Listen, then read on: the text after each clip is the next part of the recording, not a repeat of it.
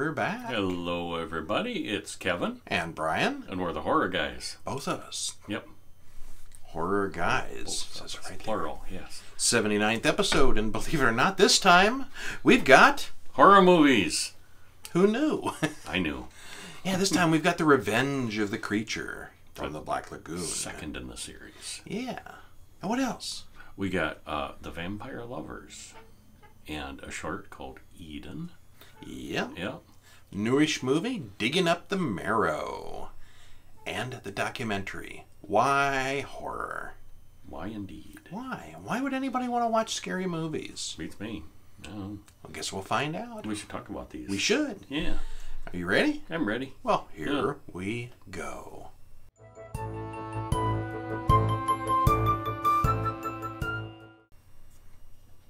So first up we had Revenge of the Creature from 1955. Another Universal classic. Of Universal's last creature. Classic, basically. The last monster. Yeah. This time they go back and they capture the Gill Man and they take him to an aquarium. And they treat him well. They feed him great dinners. They get him a good girlfriend. He's a big hit at and the he's aquarium. happy forever at the end. Yeah, living high on the hog. And, yeah. Would have been a short film. Less dramatic. Yeah. So did you like this one? Yeah, I did. Not as much as the first one, but I liked it. Yeah, it was good. Yeah, this is continuation of the story. Directed by Jack Arnold, same guy did the first one. Apparently there's still just one creature, which they never really explain because it's, didn't come from a vacuum. It came from parents. Nobody ever said it was immortal. Maybe had siblings or... Yeah. It seems to be really tough. The family from the Black Lagoon. Really tough and long-lived, yeah. Isn't that where the Sea Monkeys cartoon came from? Oh, maybe, yeah. Directed by Jack Arnold, the guy who did the first one. Written by Martin Berkeley and William Allen. Stars John Agar, Laurie Nelson, John Bromfield. Completely recast the movie, except for the boat captain, which was odd. Runtime, hour and 22. Link in the show notes if you want to pick this one up yourself. Odd that the captain would want to go back after what he went through in the first one. Money's money. I guess. When you got a boat that beat up, you got to take the jobs you can get. Well, we get an overhead view of a tributary of the upper Amazon. I assume it really is the Amazon, I don't know. We shift to the Rita, the same boat from the previous movie. This time, they'll be returning to the Black Lagoon in the morning. The mission is to capture the Gill Man. And we get a quick overview about evolution and the theory over how this creature can still exist unchanged from millions of years ago, although they never actually admit that it reproduces or that there's a Mrs. Creature out there.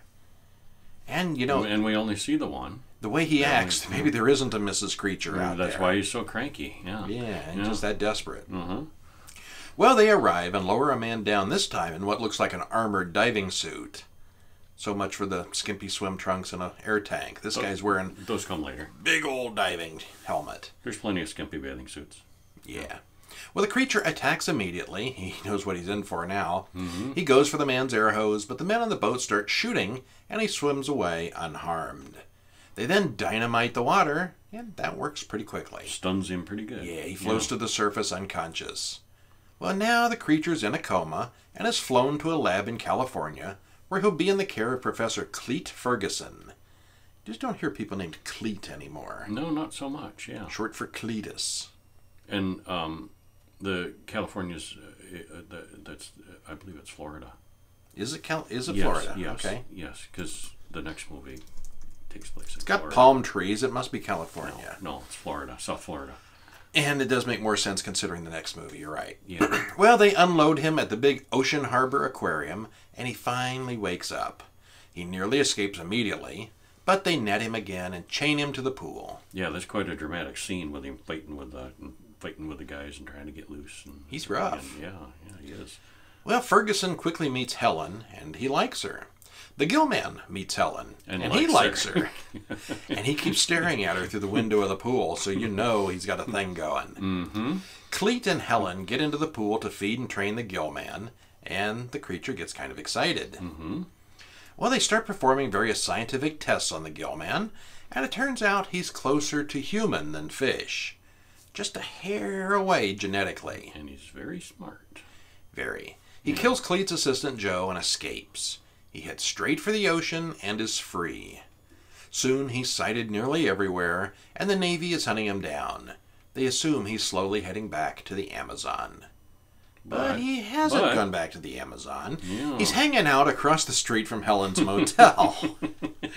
He kills Helen's dog, and the next morning Helen and Cleet take off on a boat bound for Cleet's hometown, which he's never specified, and we see the creature following them. When they arrive, they dress up and go to the Lobster House, where there's a huge crowd. Everybody having a good time until the Gill Man walks in right behind them. He grabs Helen and dives off the pier. The police put out an APB on the creature, and a huge manhunt gets underway. Gillman hunt. Gillman hunt, yes.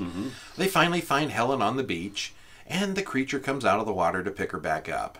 He's spotted. Cleet grabs Helen, and the cops start shooting. Once again, the creature sinks to the bottom, not to be seen until the next film.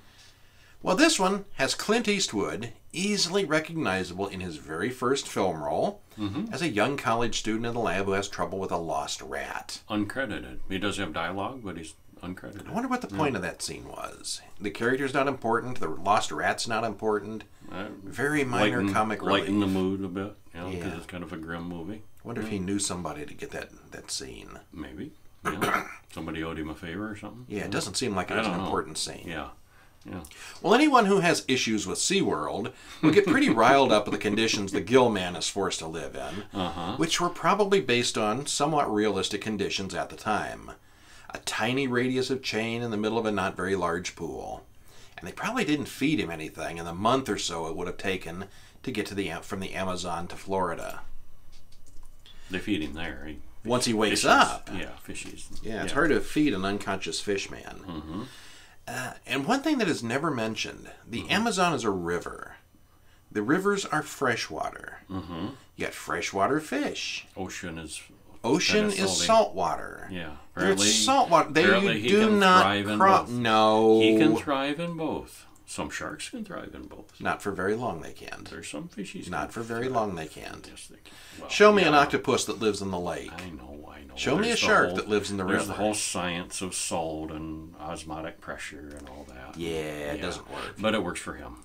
All right, because magic. Because he's special. Because 1950s science in a movie. Yeah. Okay, so this was not as good as the first one, and it looked a little bit cheaper as well. If you like the first one, you won't hate this, but it is a step down in quality. Totally. Yeah. Yeah, but it was okay and watchable. It's all right. You should collect the whole set.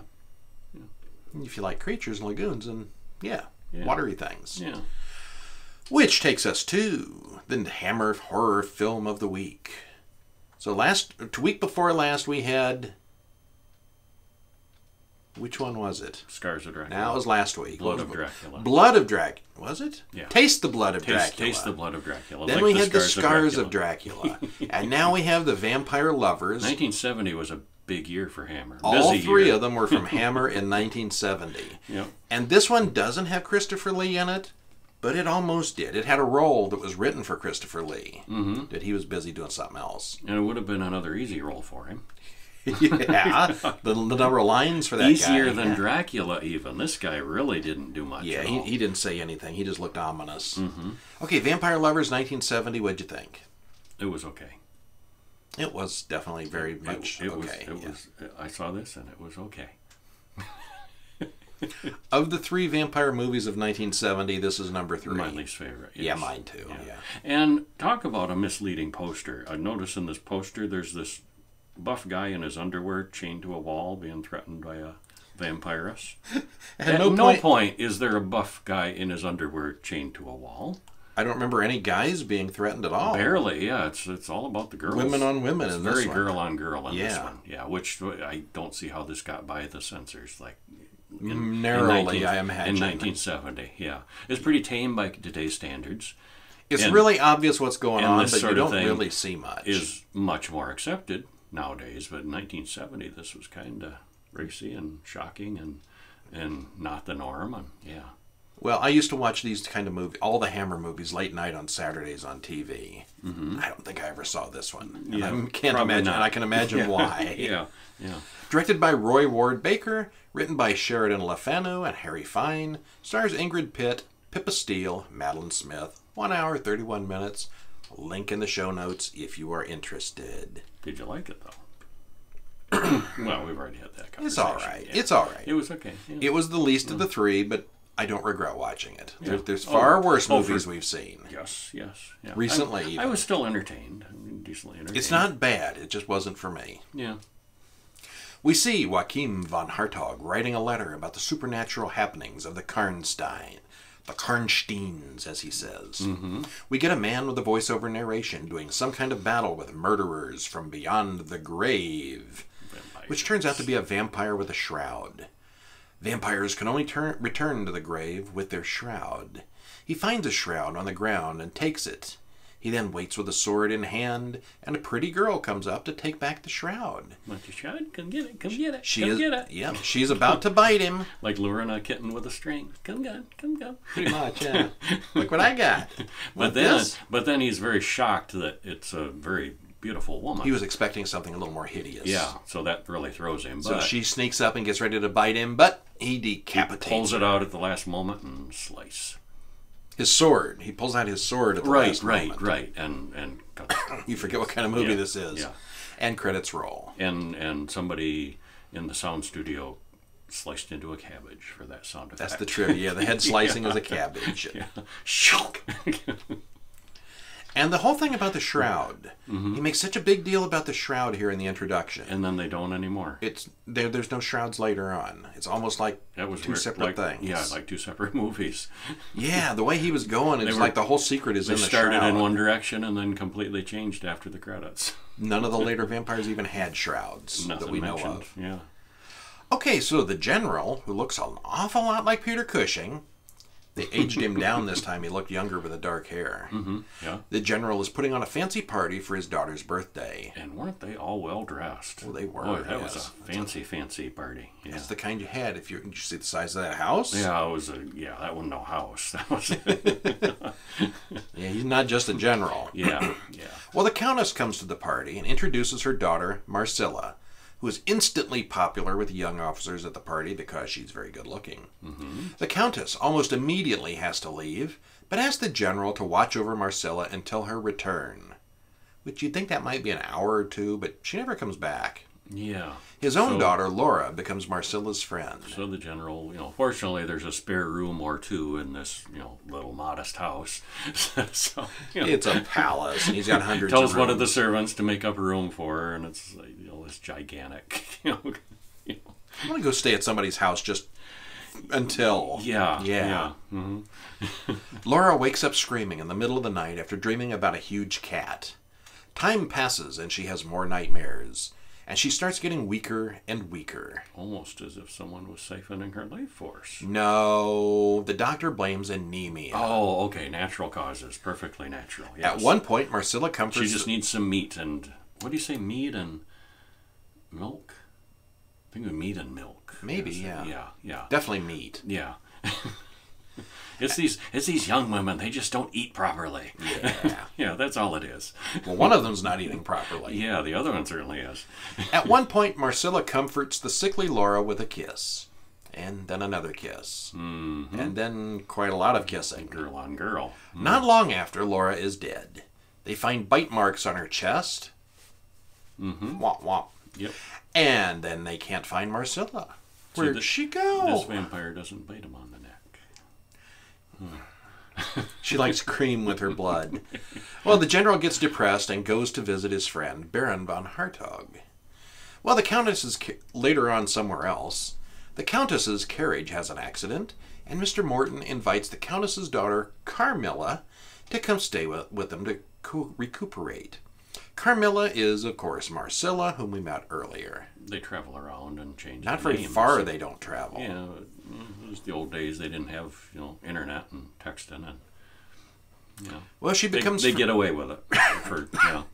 She becomes friends with Morton's daughter, Emma. Emma and Carmilla get naked and undress in front of each other quite a lot. They roll around on the bed together. They're just good friends. Nothing going on there. Soon, Emma starts dreaming about a great cat in her room, and it's as big as a wolf. The general's servant comes to call on Emma, but Carmilla has bewitched the governess, who sends him away. because he could identify Carmilla as Marcella, since he saw her at the general's house. At the party. The butler calls the doctor to look in on Emma against the governess's orders. For some reason now the governess is getting weird. The doctor notices booby bite marks, just like on the deceased Laura had. The doctor puts garlic in the room and a cross around Emma's neck. The butler suspects that the governess is behind Emma's illness. Carmilla comes in a little later, sees the cross and garlic, and she slowly backs out of the room, like, uh-oh. And she's troubled by those, but she does go out in the daylight, you notice. She does go out in the daylight, yeah. Not Daylight is troubled by not an sunlight. issue. Yeah. Well, she catches the doctor on the way home and drains him dry. The innkeeper explains to Mr. Norton about the Karnsteins and Baron von Hartog. Morton goes out to find the general, and, hey, he runs into the general and von Hartog on the road, carrying the dead doctor's body with them. Morton, van Hartog, and the general all then head up to the Karnstein castle. Meanwhile, Carmilla is working hard to get the servants to remove the garlic from Emma's room. Renton the butler doesn't suspect her of anything still. But Carmilla bites him, and now Renton is her slave as well. Well, the three old men find Marcella/Carmilla's grave and dig it up. The coffin, however, is somewhere else. Carmilla takes Emma away, saying that they're going to go to her home. Carmilla Your then... place or mine? Yeah. Your crypt or mine. Carmilla drains the governess and Renton just as the general's servant rushes in to save Emma. He prays, and Carmilla just vanishes into thin air, which is a trick we haven't seen before. No, yeah. The three old men then see Carmilla wandering through the woods and follow her back to the castle. They find the coffin buried under the floor. The general volunteers to do the staking since his daughter's already dead. Emma, miles away, can feel what's going on with her connection to Camilla as they stake Camilla and behead her. The end. And is it Camilla or Carmilla? I thought it was Carmilla. So did I. Okay. Yeah, Carmilla. Go ahead. And while all this is going on, the mother doesn't really seem to do much except introduce them. Put Carmilla in place, and and there's this guy on horseback who keeps popping up, like a puppet master, watcher kind of guy, and they never explain who he is. If he's the head vampire.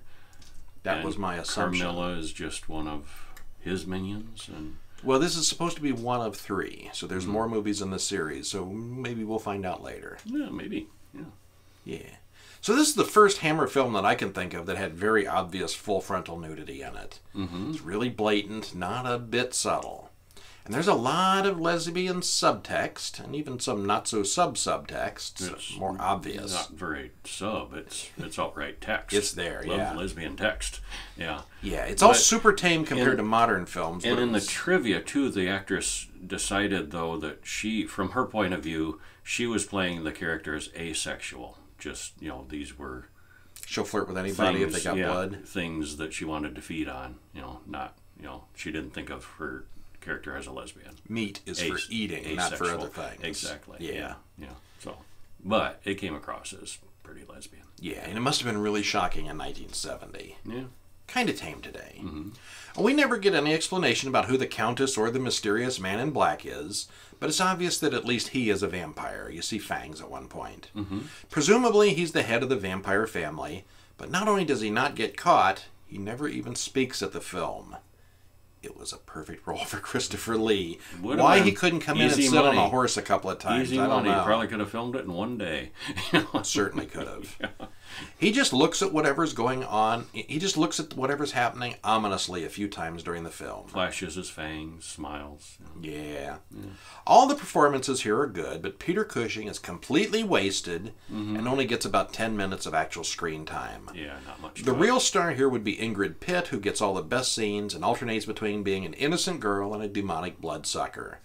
And I can see why Hammer used her in many of their subsequent films. They did use her in a lot of things. She's very good. But yeah, and Peter Cushing got like top or second billing, and of course, because he's Peter Cushing. Yeah, he didn't do much though. Yeah. All right, did you watch a short film this week? Yeah, one called Eden. Yeah. It was really good. Any idea why it was called Eden? I'm not sure on that. No. Okay. I didn't catch anything that was a direct reference to Eden. No, I didn't either. But it was really good. Directed by Bobby Costin, starring Bobby Costin, Benjamin Abiola, Charles Breaks III, and Taylor Drake. Runtime 5:55, almost 6 minutes. And you did like it. Mm-hmm. I liked it too. Oh, yeah. Yeah. So 3 young guys are out on a night on the town. And he meets the girl of his dreams, and they live happily ever after. Oh wait, it's not that one. No, that's a different story. Yeah, that's not what happened in this one. One of the guys dropped his car keys, and the other 2 wait by the car while he goes back looking for his keys, and he doesn't come back. Did he find the girl of his dreams and have a better time than expected, or was it something more sinister? Find out. It's 6 minutes long. Watching it. Mm-hmm. It's short, well filmed, and looks great. Mm-hmm. The story is pretty predictable, really, but it's well done and interesting, and I definitely recommend you invest 6 minutes in it. Yep. It's good. Yeah. It's good. Yeah, check it out. And then we saw a documentary. Why horror? Why? Why horror? Why? Why would anybody subject themselves to some of these movies? Well, and he tries to find out the scientific answers to that, and he probes deeply. Yeah. Directed by Nicholas Kleiman, Rob Lindsay, written by Rob Lindsay, stars Alexander Aha, Chris Alexander, and Dave Alexander, and mostly Tal Zimmerman is the main guy, who's not actually listed first in the stars. Must be alphabetical. Hour and 21 minutes. You can see this one on Shudder, and also Amazon has it. So there's a link in the show notes for the Amazon. So, did you like it? I did. Didn't love it. Liked it. Yeah, I didn't love it. Didn't hate it. It was very middle of the road. Wasn't in depth enough. I didn't feel like there was enough new that I got from it. It was too much about him. Yeah, a lot about him. There was some science and general stuff in there, but I don't care why he likes horror. Clips and history and information was a little lacking. Yeah. Things like... Compared to like the horror noir a couple weeks ago with all those clips, that was just fun to watch. Yeah, and history and see, people I haven't seen that. I want to see that. I want to see that. And people talking about why this is historically significant. Why King Kong was what it was, and And this one here is just a little more superficial, I thought. Film clips to be showing film clips at certain points is all, not about the movies at all. Yeah. All right, so one of the opening lines asks the viewer, what is it about horror that makes fans react the way they do? And Tal Zimmerman, who just self-identifies as a horror fan, he's not an expert or critic or anything, explains why he and so many others love the horror genre. And there are interviews with directors, philosophers, artists, actors, anthropologists, writers, and about everyone else involved with the genre. At one point, Tal gets into an MRI machine and watches horror films while he's in there to see what it does to the brain. Turns out it's a tension reliever. For him, anyway. Well, because he's so acclimated to it was the scientist's theory, too. Yeah. And then him and his mother, who doesn't like horror, got into a machine. And what was it? He was calmer than she was. Which probably doesn't surprise anyone. He's used to that stuff. Yeah.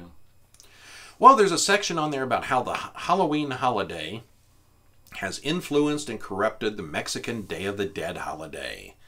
Why little Mexican kids now dress up as Frankenstein and Dracula instead of the traditional dead people. And the whole point is you pay your respects to the actual dead so they won't kill you. Why would you want to do that to a monster who's planning to kill you? Dracula and Frankenstein aren't good monsters. They're the bad guys. So yeah, it kind of corrupts the Day of the Dead plan. Yeah, a little bit, yeah. And then it moves into the gothic horror novels of the 18th and the 19th century, and it continues up to the video boom of the 80s, and how suddenly a giant theatrical distributor was no longer an absolute necessity, and indie films got big. Of course, nowadays, they didn't mention this in the thing, but now with streaming and video games, the market is larger than ever, and just about anybody can make a horror film. Grab a camera, make one. That's all it takes, yeah.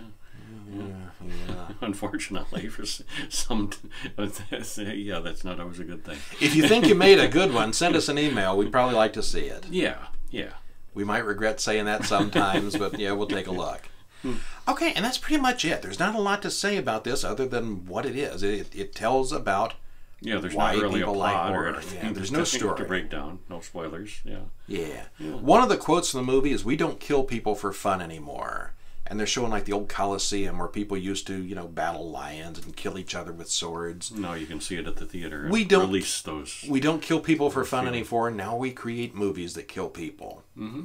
I was expecting a fairly standard documentary with lots of film clips and medical discussion in this case, but this is actually really more about what the title says. Why do people like the scary stuff? Unfortunately, Tal Zimmerman mostly talks about himself and his own childhood, which I guess it's entertaining if you're his mother. His mother's in this quite a bit, by the way. But my childhood was nothing like that, and so it's kind of hard to relate. I'm sure his experience isn't close to yours either. It's not typical. Mm-hmm. And I'd say a full quarter or a third of the film is about him personally, and not horror in itself. So I think it's a little bit, let's say, self-indulgent. It's a vanity work. It certainly is. A little bit of a vanity job. I mean, there's enough in here to make it interesting, mm-hmm. Well, but it's not a really good interesting. And even the stuff about him was, not boring. It's all right. Yeah. He used to wear monster makeup and make bullet holes on his brother's head, and okay, yeah, I know lots of people that do those things, and they're like in their 40s. There's not really a lot to describe about the film, but if you are interested in an introspective and psychological and entertaining reasons why someone might be a horror fan, then this one is definitely worth watching. Check it out. Yeah. And then we saw another sort of documentary. Not really. Not really. A faux-umentary. Digging Up The Marrow. We had a big discussion about what is a mockumentary. Not a mockumentary. I guess mockumentary really is funny. Yeah, this is a faux-umentary. it's faux. It's fake. Like Blair Witch. Well, that wasn't really. That was more found footage. Well, it was presented like a documentary. She was making a documentary. Yeah. They just spliced it together after the fact. Yeah. Well, this is a sort of maybe more of a behind-the-scenes thing of how they were making their movie. They were going to make a movie about this thing, and we get to see how that happened. Mm-hmm. Anyway, 2015's Digging Up the Marrow. Did you like it? I did. I liked it a lot. I like this a lot, yes. I think this is the best thing this week. Mm-hmm. Yeah, I like this one. Yeah. And I'd never heard about it. It popped up as a trailer on Shudder, I believe, and we ended up watching it there, and I'd never heard of it. Well, and it's Ray weird. Wise is in the trailer, and I'm figuring, I'll bet he's in that for 5 minutes, but let's watch it anyway. He's in it a lot. Yeah, he's the main star. Well, and it's weird and that's why it's a weird documentary thing, because Ray Wise plays a character named William Decker. He's not playing Ray Wise. All the other main people in it are playing themselves, which grays that documentary, definition. Well, part of the trivia right away is that Adam Green is a director, and he really is, and he wrote and stars in this, and according to the movie, this is all real. He found out about this guy who sent him a submission, which is true. He actually got a submission from some guy with a book like this, and it gave him the idea for this movie. Yeah. But then they figured eventually they were going to find out if they went with some unknown actor as Decker, that they would get backlash because it's all fake, like Blair Witch. People thought it was all real at the beginning, and then there was a lot of backlash when people found out it was all actors. So they said, well, forget that. Let's just cast a really well-known actor in the main part, and then people will know it's just a movie. There won't be that backlash. I guess. Yeah. Worked for me. I watched it because he was in it. Well, yeah. I wouldn't have watched it if it had been a bunch of nobody. I would have said, oh, look, another found footage, and turned right over to something else. Yeah. But it was really good. Ray Wise really was good in that role. Yeah. Written and directed by Adam Green, stars Ray Wise, Adam Green, Will Barrett, hour and 29 minutes. Shudder has it, Amazon has it, maybe other places too. And we start out watching interviews of numerous celebrities and pseudo-celebrities talking about their love of movie monsters. Just like the documentary we just told you about. Same kind of thing. Yeah. We then cut to the Aries Scope movie studio and talk to this guy named Adam Green, who turns out is a director and writer who's made lots of real-world, well-known horror films. Machete is the first one that comes to mind. He did the Machete series. Machete 2. Yeah. And throughout the story, we see cameos by people that he works with and worked with on these other films. And just tons of other directors and people in the business. Yeah, there's a lot of people in this. He talks about stuff that people send him, like line drawings and crazy books. And he talks about this one crazy book but we'll get to that in a minute. That William Decker sent to him. Yeah, we see a lot of scenes from their real-life movie productions, from Machete and the other Frozen and some other movies. One such crazy book is from this guy named William Decker, a guy who claims he knows where real monsters live, and he wants Adam to make a film about it.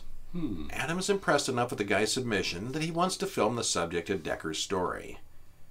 Actually, all of that, if you read the trivia, everything I just said is actually true. It really happened. Some guy sent this book and he was interested. So we then shift to cuts of an interview filmed over several days with retired detective William Decker. He talks about children born with birth defects who just vanish from society. He says most of them have gone on to this place to thrive. They're 100 yards beneath the surface. They kind of have a whole world down there. Interconnected cities and tunnels where they're all gathering strength and reproducing together. And kind of like Midian. And from the Clive Barker, Nightbreed. We both thought of that, Nightbreed. Yeah. Immediately that comes to if you've seen Nightbreed, this is kind of that in a different viewpoint of the same thing. Yeah. Could be exactly the same thing, just different point of view characters. Less magic. Yeah. Well, we just don't see the magic. So when he was young, when Decker was young, he saw a kind of serpent-faced man in a lumber yard. After that, he found others that hid in the woods each night. He found the entrance to their hiding place, and he called it the Marrow, which is an odd name. Too close to the hiding place because they'll cover it up and then get a new entrance. Never see him again. Yeah, so you got to tread carefully when you're hunting them down. Very secretive. So they go out there, past the old cemetery, and deeper into the woods on the other side. Decker seems a little crazy, but maybe not so crazy that he couldn't be on the level. He's very evasive about his family, and he has a padlocked door in his house, so there are some red flags going up. Decker keeps seeing things out in the woods, but nobody else seems to see anything, even with the camera on. The camera lights are off. He won't let the cameras be seen, so you don't see anything. Not at first. Then they turn the lights on, and they all see it. Yeah. It's real.